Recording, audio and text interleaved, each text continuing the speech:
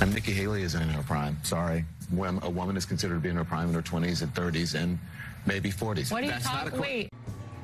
Presidential candidate Nikki Haley and a lot of other women would beg to differ with that one on the campaign trail here in New England. Tonight, she was hitting issues in her platform, while the headline is the issue of her age. The not in her prime comment from a cable news anchor is spinning up outrage on both sides of the political aisle. It caused Haley to call Don Lemon sexist.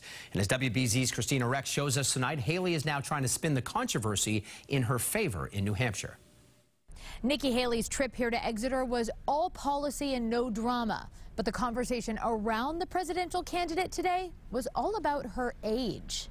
We start focusing on new generational leadership, and the best way to do that is to put a badass woman in the White House. As Nikki Haley launched her presidential campaign in New Hampshire, it was her proposal to require competency tests for political candidates over the age of 75 that had pundits talking.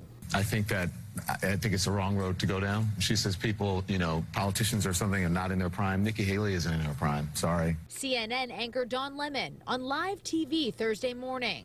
When a woman is considered to be in her prime in her 20s and 30s and maybe 40s. What are you talking? Wait. That comment setting off a social media firestorm and apology tweet from Lemon.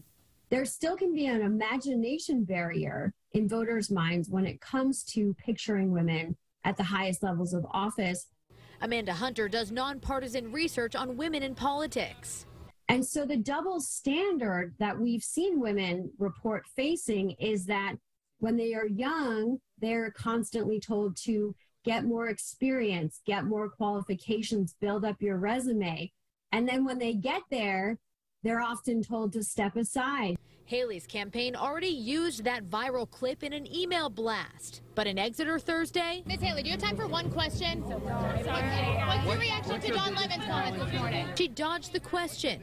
But people here to hear her out say age is just a number. If she's got the smarts, I don't care what age it is. And Haley will stay in New Hampshire. She has another event on Friday night in Manchester. In Exeter, Kristina Rex, WBZ News. Kristina, thank you.